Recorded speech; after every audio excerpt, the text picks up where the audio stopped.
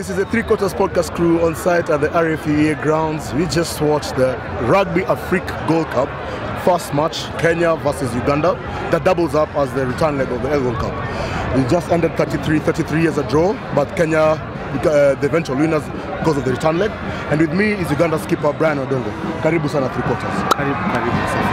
How was the game for you? The game was tight, extremely tight. All of us were on pressure from it. Those on the field and those off the field and the fans, everybody was under pressure. But it was a tight game and both teams went out, all out for the game. True. Now that you have Senegal away, what are you carrying forward from this match, the two matches that have happened? Of course, it's a good thing for us. We've not lost to them. That's the most important thing. We would have appreciated the win very much, but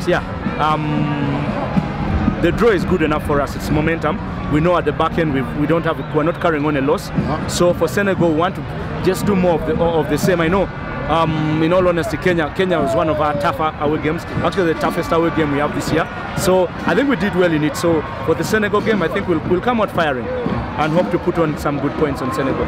Good sir. All you can do is, from the Three Quarters Podcast crew, is to wish you guys well going forward. Senegal and Tunisia. All right.